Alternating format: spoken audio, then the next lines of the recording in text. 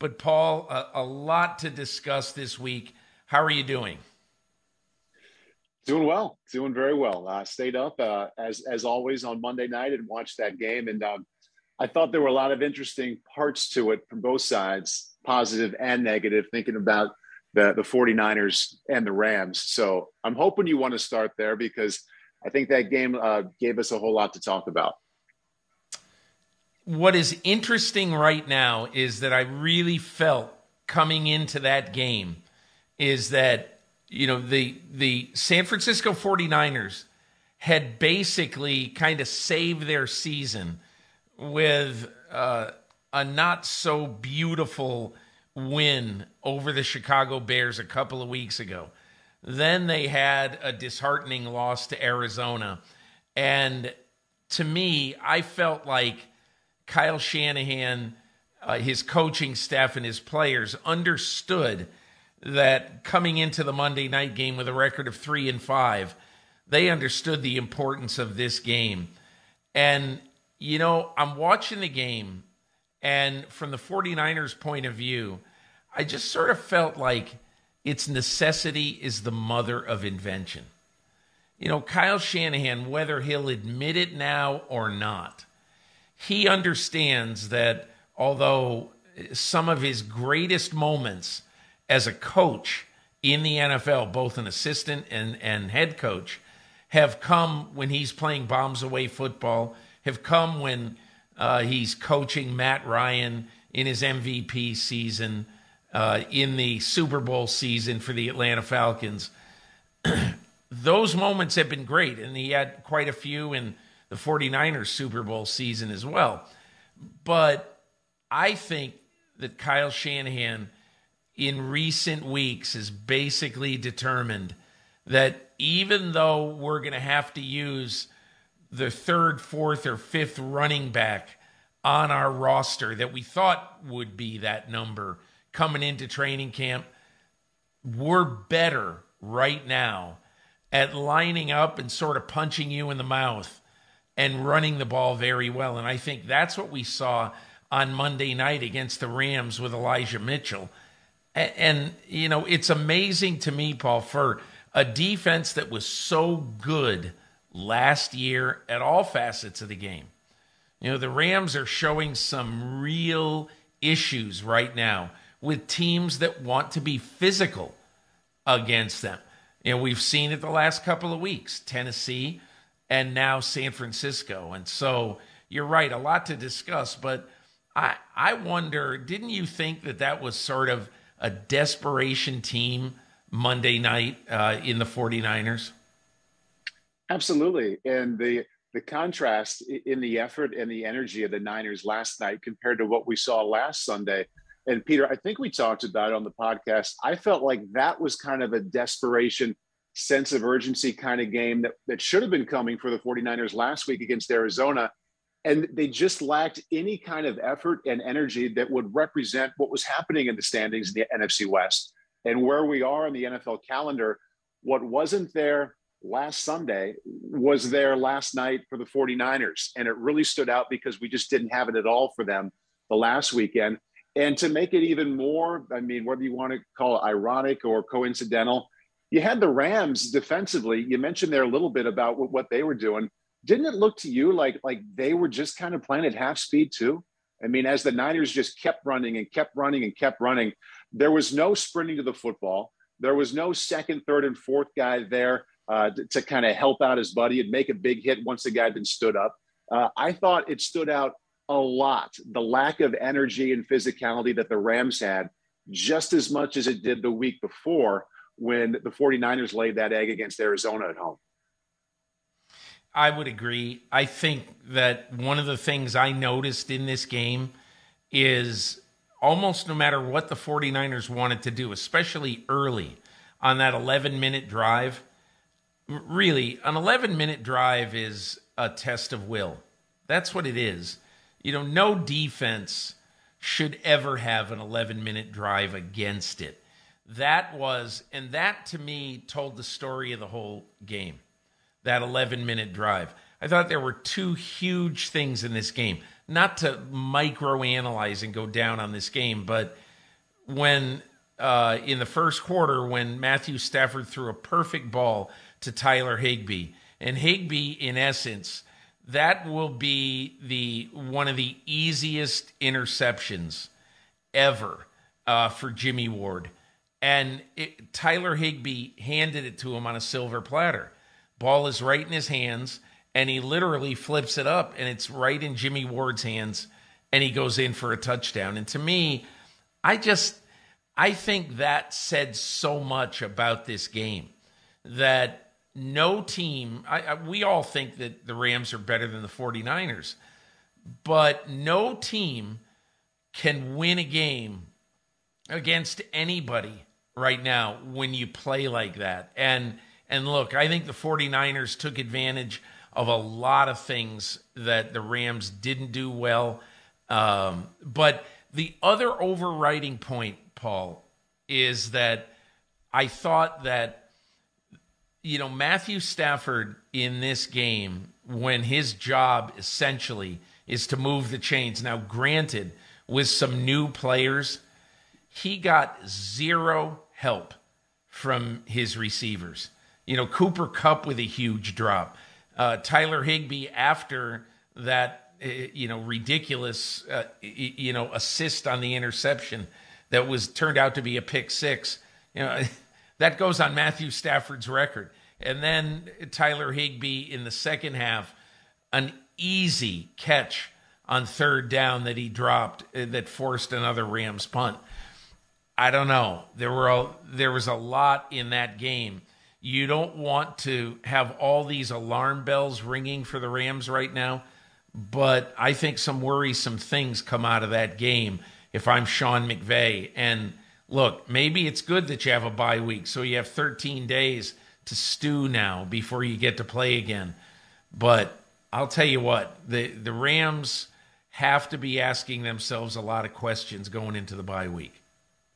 I think if there's one thing, Peter, that this season has taught us, this first season where there's 17 regular season games, we can't get too worked up, as you said, have too many alarm bells go off with one performance that's wonderful or one performance that's really poor.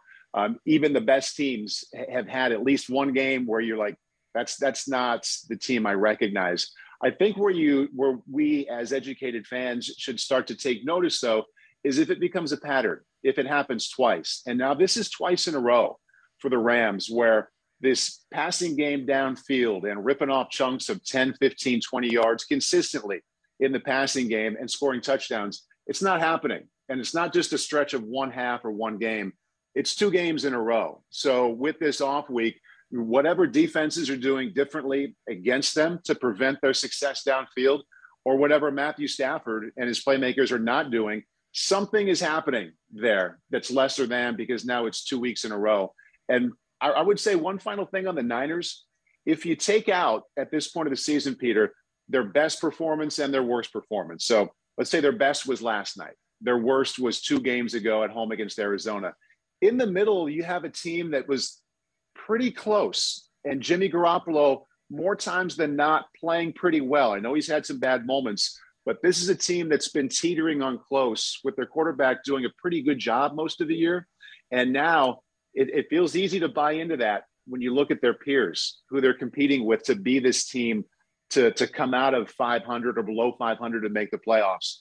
The Niners, when they have it going, have a lot going for them. And they have a lot of history of success with that kind of pattern. So I know they just played well 12 hours ago, so it's easier to buy in. But the team does have an identity to go to, kind of in the second half of the season.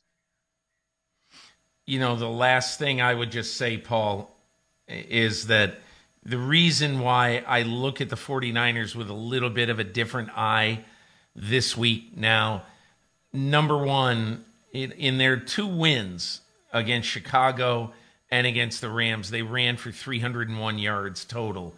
And so I think that they might have done some good work now in understanding that even though they've devoted so much time and draft capital and energy toward rebuilding their passing game, signing Jimmy Garoppolo for a lot of money, drafting another young quarterback, which, it's it's almost, it's almost really odd when you look at how much energy, draft capital, and all that they've spent, going back to the first round pick with Brandon Ayuk and all the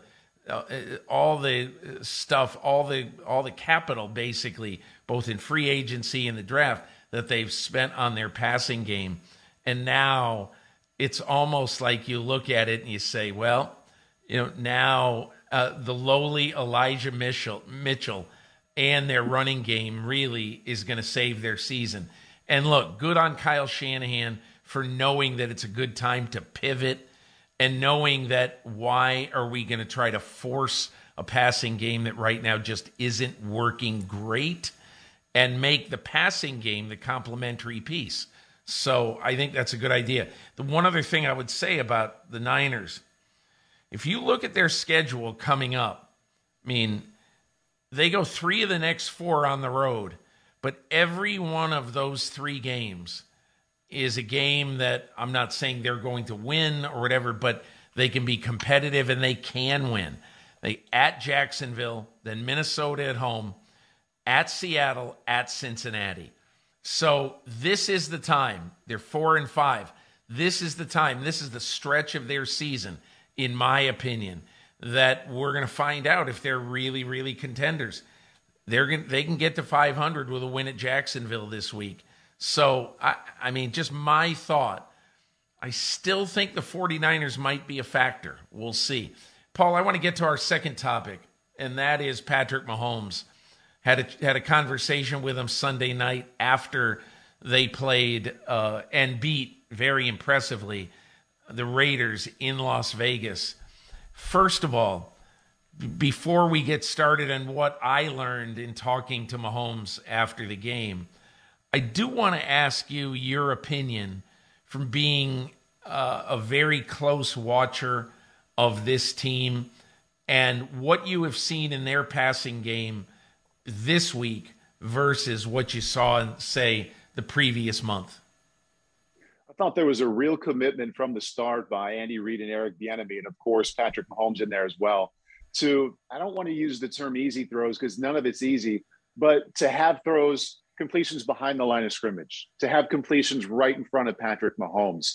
And that was the majority of what they did. With Travis Kelce in front of Mahomes, some kind of swing pass to a back or a wide receiver behind the line of scrimmage with a little bit of Patrick's talent and downfield accuracy and how wonderful he is at that part of the game. A little bit of that sprinkled in.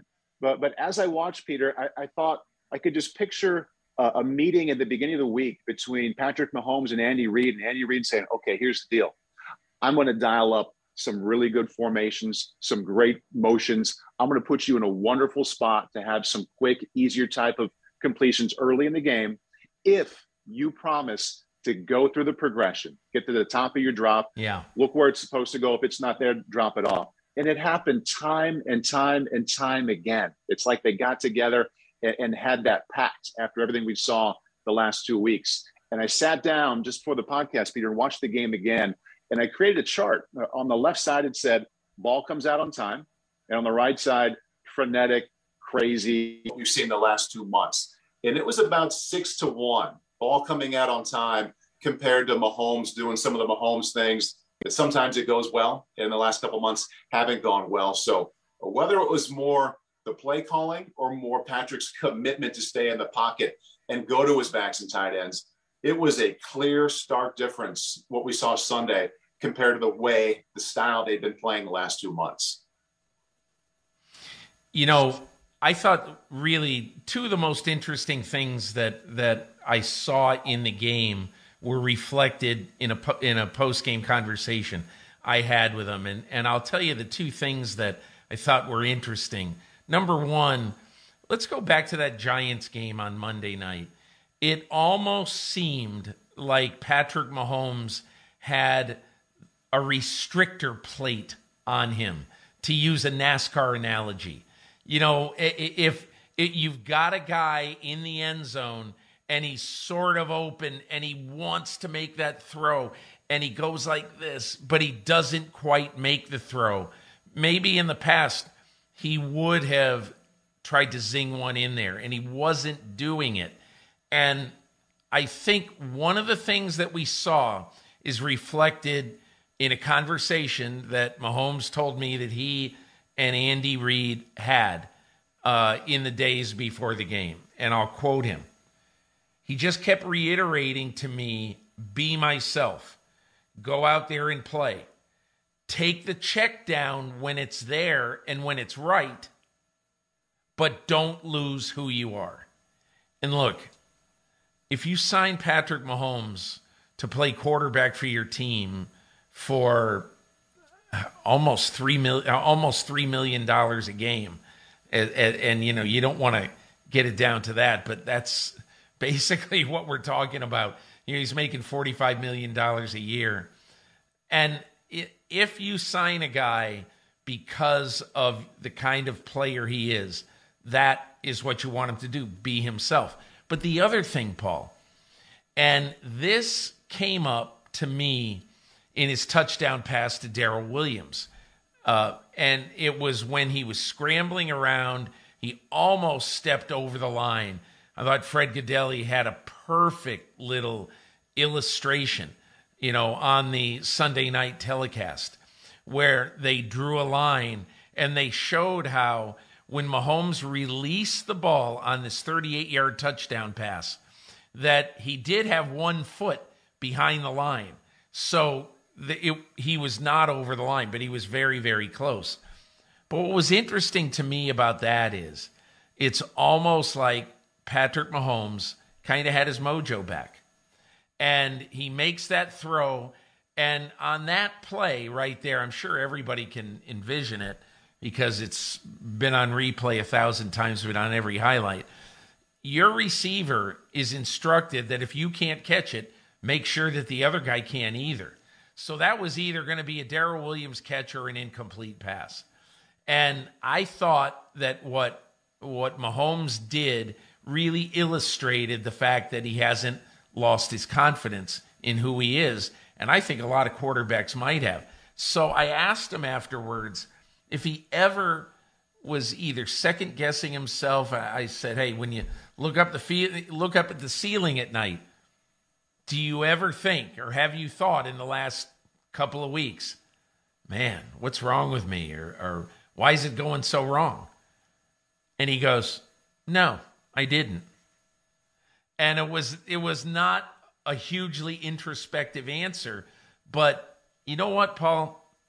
I've got this feeling about Mahomes, okay? And this feeling is my dad was a pitcher in Major League Baseball. One night, he would strike out A-Rod with the bases loaded. The next night, somebody hit a 3-run bomb off him. And he would have to walk off the field the same. You don't think that you stink when you give up a 3-run homer, and you don't think you're Cy Young when you strike out A-Rod either. And so the point being that he knows that there's going to be ups and downs. As Andy Reid said, geez, he played 50, 53, however many games without ever really showing signs that he could go in a slump. And this is a very long-winded way of asking you, a former Big Ten quarterback, did you ever feel like you were in a period that you just weren't playing well? Did you ever have a crisis of confidence? Maybe you did, maybe you didn't. But I just want to know if you can identify with Mahomes saying, no, I never lost faith in myself. I can hear it and respect it and admire it, because I think in one way, Peter, what you just explained is the answer to this question. Why do some really talented first-round quarterbacks over the last 50 years not work out? And it's not arm strength. A lot of times it's not smarts or toughness. It's that confidence that is so elusive and so slippery. And it's going to be tested so much at that position that at some point it goes away and they never really get it back the way they had it at one point. But as for me personally, I was not, no surprise, I was not nearly as good as that part of the game as what Mahomes is proving to be. And I can remember my senior year, the first half of the Big Ten schedule, Peter, we were toward the bottom of the Big Ten, and I was the lowest rated quarterback in the Big Ten Conference. And we had a stretch of those 4 or 5 games where we were struggling, where I also struggled with my confidence. A game would go poorly, and I did lay awake and look at the ceiling and wonder how well I was playing or how well I would play the next game. And it kept kind of happening that way, kind of slipping and eroding a little bit each game at a time. And it got to a point where we were in last place and I was the lowest rated quarterback. And I was just like, screw it. I'm not going to worry anymore. I know, I mean, a month ago I was confident. I'm going to say screw it to all these other things and just kind of believe in myself the way I used to. The last half of the season, I think I was the highest rated quarterback in the Big Ten, and we found our way to a bowl game. So it took a while, and I can certainly relate to the game giving you moments and weeks where your confidence slips. And if Mahomes truly doesn't worry about it and has gotten himself out of that and believes in himself, kudos to him, because whether you're high school, college, or the NFL, it's a hard thing to get back. I know from experience, I went for a month at a time without it. So if he's maintaining it, it's one of the many reasons that he's special. Paul, as we were prepping for this podcast, one idea that I had that you sort of glommed onto is a little bit of a look into how the sausage is made. On Sunday, after sausage being my column on Monday, and on Sunday, I talked to 5 people. We just talked about Mahomes. And you thought, and I think too, it'd be kind of a cool idea to go over those people, talk about what you learned from them and things like that. So I'm going to give you a shot at sort of leading this discussion. And we'll go back and forth a little bit, but I'll basically tell you what I learned from the people who I talked to on Sunday. Sounds good, Peter. And I was glad to see that you brought it up last night when we were going back and forth during the game about the topics we were going to hit, because as I was reading your article on Monday morning, I'm like, man, Peter spent a lot of time on the phone on Sunday night. You normally talk to a couple that you reference in your article, but there were multiple guys. So let's begin with Matt Rule, head coach at Carolina. The Panthers are back to 500. They're back to having Cam Newton right there in the mix, if not the main guy at quarterback. What was your top takeaway from that conversation? I started by just asking him, this is after they win at Arizona, I said, what caused you to pick up the phone and call Cam Newton on Tuesday? And he said the medical report on Sam Darnold. Said we knew he was going to be out for a while, maybe a long while. And I just figured, this is a guy who's available, who we've heard really wants to play.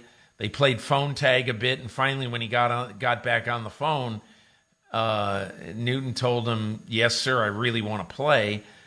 And then, I think I could tell that Matt Rule did not want to say right there that, yeah, he's going to be our quarterback the rest of the way, or not even he's going to be our quarterback this week. But I just got this sense that he knows that when he has practiced enough and he's ready and he's back sort of after, I guess, a little more than 2 months, 2.5 months almost, of not being in a camp on a team. Once he gets into that this week, I do think that he's going to have him be the starting quarterback against Washington and then for the rest of the season. You revealed a little bit, you teased a little bit your conversation coming up with Green Bay's young running back, A.J. Dillon. I thought your conversation with him and the part of it that you shared in your article on Monday morning, Peter, was really revealing and refreshing about how he's experienced this success and how he is appreciating everything that's happening to him. So give us just a little more tease of what you took away from that conversation and kind of what made it different than some of the other back and forths you have with players. What I thought was interesting when I watched that game, what I have to do, Paul, late in games, if there's somebody in a game that I would like to talk to, I got to send a text to the PR person or people in charge of doing interviews after the game with players. And I was really kind of stuck between thinking that, hey, I want to do maybe Adrian Amos, the the safety who had the big interception of Russell Wilson in the fourth quarter that kind of put the lid on this game. And he played very, very well. And the Packers unexpectedly have so many outstanding young defensive players. But I thought that the idea of winning a game when Aaron Rodgers wasn't at his best, whether it's post-COVID fatigue, whatever the reason, but Aaron Rodgers was not a big factor in this game.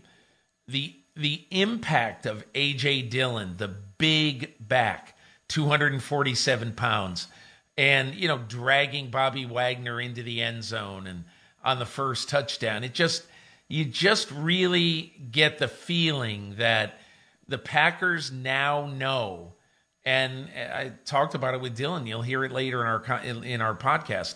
The Packers now know that they have other ways to win. Now, it's sort of a shame that when they were in Kansas City a week and a half ago, that maybe they didn't rely a little bit more on A.J. Dillon pushing the pile, moving the defense.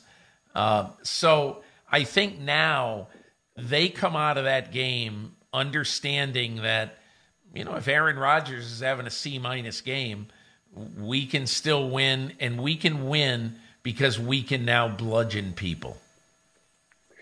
I think the way that they're winning with him and the way they're using him is a perfect example, Peter, of how we should be evaluating teams' rushing offense right now. And it's not so much having one player who goes for 1,500 yards or in any given game has 24 carries for 160 yards.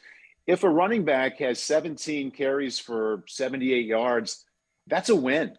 That's the running game, keeping the entire offense on schedule, allowing the quarterback to throw it 31 times instead of 41 times. He's really the perfect snapshot for that type of success with the ground game, and also for what I think Green Bay needs with that part of it. Hey, I was in D.C. last season, Peter, for the playoff game between the football team and the Buccaneers, and I was impressed with Taylor Heineke. Even though he lost, I'm like, this kid's pretty good. He's not afraid. He's athletic. He's going to cut it loose down the field. He played well, but they lost. Now over the weekend, plays better against the Buccaneers, and they win. What was your conversation like with him? Look, I when I got on the phone with him after the game, I said, hey, I've talked to you twice in my life. The first time after you lost to Tom Brady but played valiantly, and today after you beat Tom Brady and played just as valiantly. And the one thing I said to him was, tell me where you were 1 year ago at this time.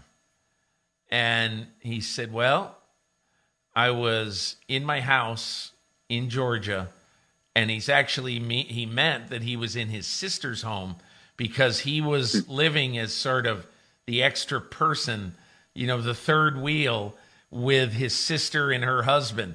And, Paul, don't you think at knowing family dynamics that here's this guy and his brother-in-law has got to be thinking, man, will this guy give up the ghost? You're not going to be a quarterback in the NFL. Stop. Just go get a job. Go get a real job. And by the way, go get your own condo. But he said, look, I just kept thinking that I've still got faith that it can happen. But literally a year ago, he was taking classes online at Old Dominion where he went to college. And he was taking classes online just hoping somehow, some way the phone would ring. And actually, it would have been 3 weeks later, right after Thanksgiving, I think very early December, that Washington called him. And, last year, remember, if you get called as a free agent and you're on the street, you have to go quarantine. So he said, I just stayed in a hotel right near the Washington facility. I couldn't leave my room. I couldn't do anything. And I stayed there until I was able to quarantine for a long enough time and pass enough COVID tests where I could then rejoin the team. He was on the practice squad. He had to play because of injury, and the rest is history. But in this particular game, what I thought was really interesting is that last year he knew that, hey, what do I have to lose? I'm just going to let it all hang out. This game, he was so efficient. And that, what was really brilliant, I thought, by the WFT staff in this game is, look, as much as possible, let's play keep away from Tom Brady. And that's what they did. They had a 10-minute, 46-second drive. And, just imagine, really, in the 8 quarters that this guy has played against Tom Brady, he's outscored him 52-50. It's just, I don't know. There are some stories that just, I'm not saying they defy description, but are pretty amazing, and this is certainly one of them. And the fact that he went 26 out of 32 against that defense says a lot. Yeah. And when I was watching him earlier, I thought, okay, this is a guy who can be around 50% because he sprays it all over the field, but he's never really going to be that efficient. And I think that giant step in efficiency that he took Sunday really stands out. I thought there was a real collegiate type scene at the end of the Patriots routes over the Browns where Jacoby Myers scored a touchdown. And it wasn't just your garden variety routine celebration. He had a lot of his teammates that wanted to celebrate with him. And I always make note of that and say, okay, for some reason, the guys really, really like this person who just scored a touchdown if they make the celebration look different than the others we see. So you talked to Jacoby Myers after his first touchdown. What was that like? One of the things that you have to appreciate about the way the Patriots have formed their teams in the Bill Belichick era is that there are always room for players like Jacoby Myers, Gunnar Olszewski. And if you just look at these teams, every year the Patriots have a few guys who either couldn't make other teams, didn't make other teams, got their shots with New England and just stuck. And Jacoby Myers said, me and Gunnar, we talk about it like, hey, we're cockroaches. They can't kill us. Every time they would bring somebody in, some receivers in, we would say, nope, not today. And they try to just lift their games a little bit more. But that's one of the great things about, in my opinion, about how the Patriots have built their teams. And look, this is a guy who for 3 years, 2.5 years, 134 catches, all he ever did was come in and just did whatever he was told, tried to help the team win in any way he could. And those 134 catches, never one touchdown. And finally, he gets a touchdown against Cleveland in the fourth quarter of this game from Brian Hoyer. And when he's in the end zone, I couldn't count it. You didn't have a great view of it from the TV copy, but it looked like there were between, say, 15 to 25 guys. I saw Matthew Judon. You saw guys from defense, going and sort of hugging him. And he was very, very humble when I talked to him. He goes, hey, I don't know why.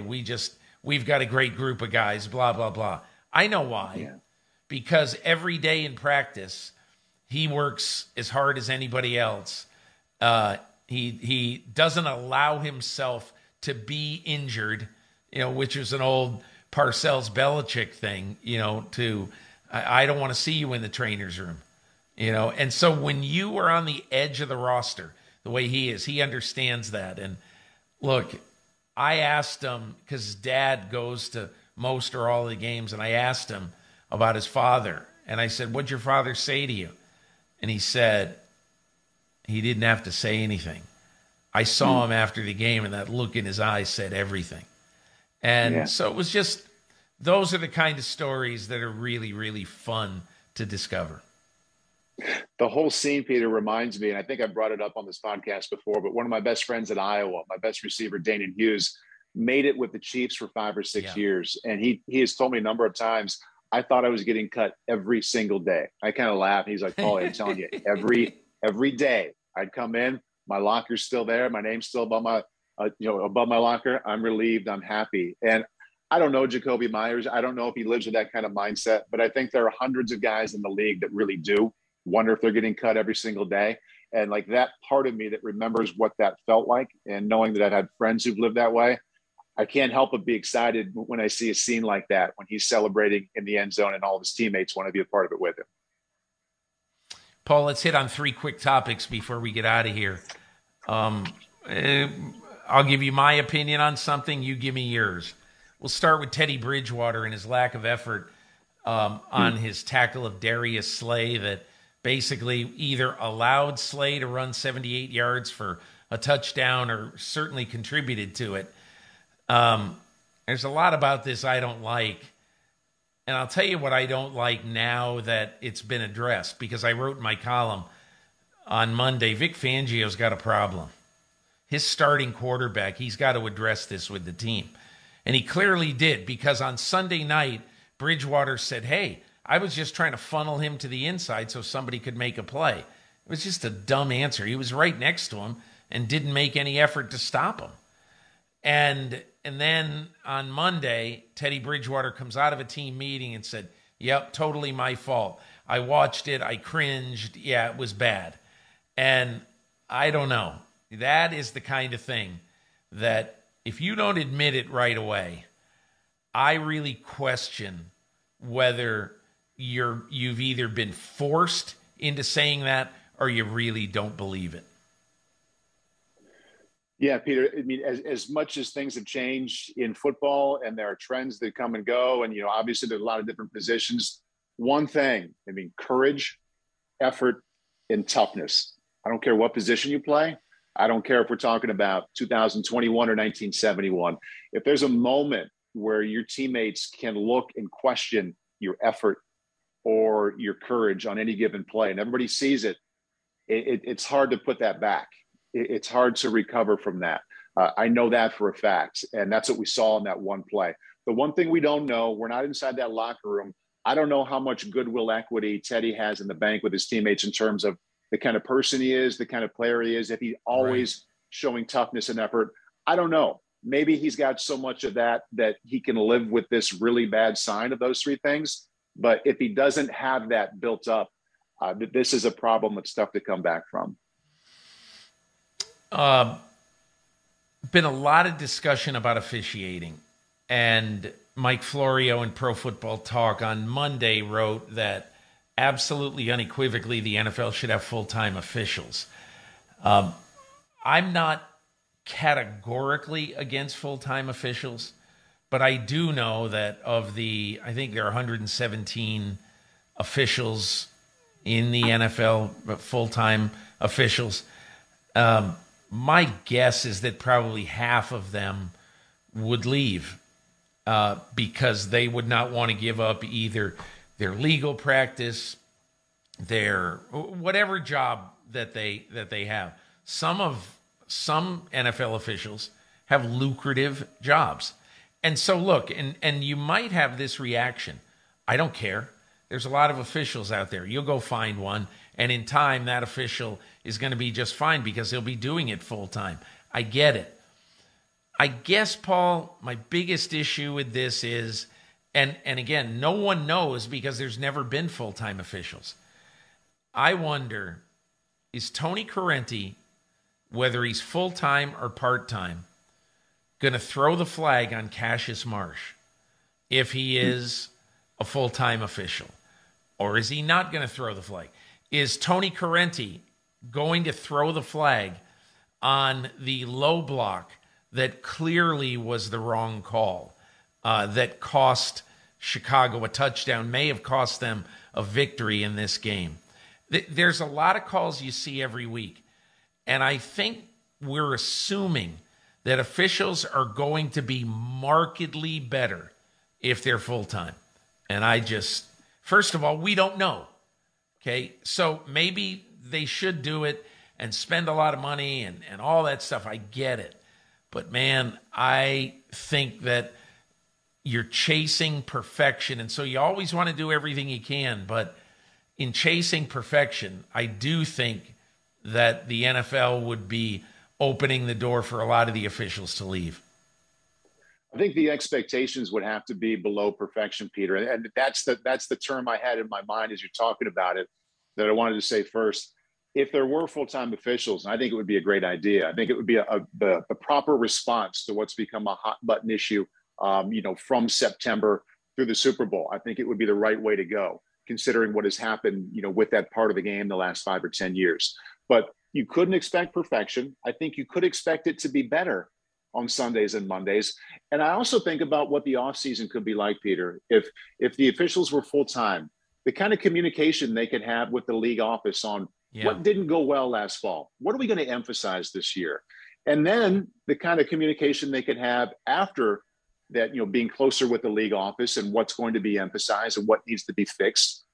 Go to the Combine, go to the Senior Bowl, go to mini camps. You could have official representation at all of these to be in communication with the coaches and players much more than they are right now. So there would be mistakes just like there are now, on Sundays, maybe fewer. But I think the offseason communication and commitment to being in touch with players and league office and coaches would be a lot better if they were full-time. And I think that could result in better performance during the fall.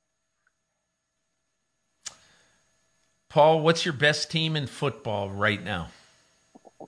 I'm going with the Packers. And I sat down and thought about this one, Peter, and it was kind of a tie right now between the Packers and the Cowboys. But I picked the Packers to go to the Super Bowl when we were talking about this a couple months ago. And if you rule out that first game, which I know you can't, but since the first game where Green Bay got blown up, every time Aaron Rodgers has been on the field, they've won. And they're not winning just because he's an excellent, awesome quarterback all the time. He's kind of been back and forth between good and really good and maybe a little bit off sometimes. But they are winning with him. He doesn't have to be an A every time. If he has a B game, they can win with that ground game and they can win with that defense. So I'm going with the Packers right now. Paul, that's my team too. That's my team also. But there you go. I'm going to give you my number 2. And it's the New England Patriots. Wow. And as everybody just sort of falls off their chairs and says, "You New England homer, we always knew it. You grew up there. You just love Belichick and everything he stands for." I'm going to tell you why I would say this. They've won 4 games in a row, and the average score in those 4 games is 37-13. And they're not just beating teams and edging teams, but they're playing great defense. They've allowed 13 points in the last 8 quarters.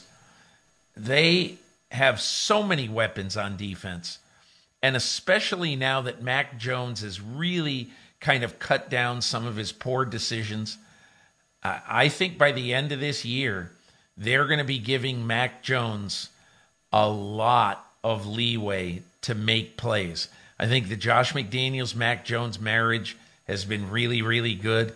And look, my number 3 right now would be Buffalo. So I just think there's going to be a 21-day span in December where New England and Buffalo play twice.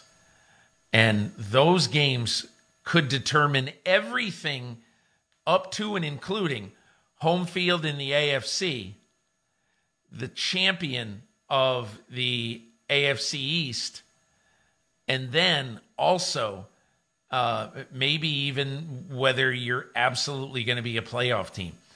I'm going to say one little asterisk. I love Tennessee too. I really, really do. And I just can't get this out of my head, though, with Tennessee. And again, I don't like to discuss games in this way. The New Orleans Saints got robbed on Sunday in Nashville. And in my opinion, New Orleans outplayed Tennessee and didn't win the game. They got a horrible roughing the passer call that basically ended up handing 7 points to the Titans. And their own kicker, and they've got to be now looking for a new kicker, their own kicker missed 2 extra points in this game. And again, look, everybody can say whatever they want about officials' calls, kickers. You got to overcome them. I get it.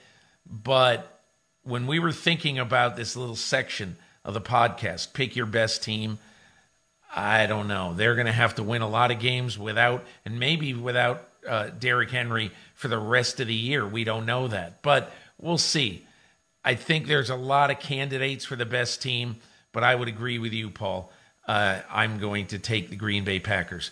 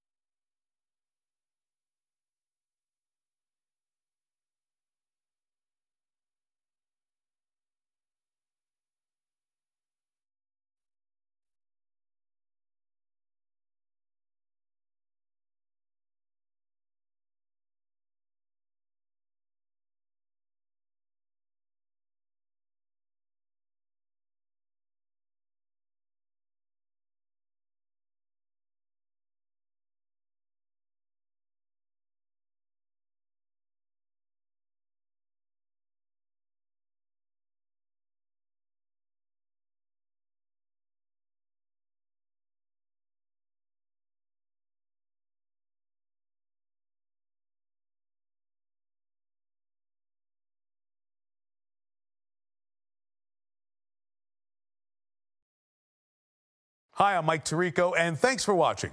Make sure to hit subscribe for the latest news and highlights from NBC Sports.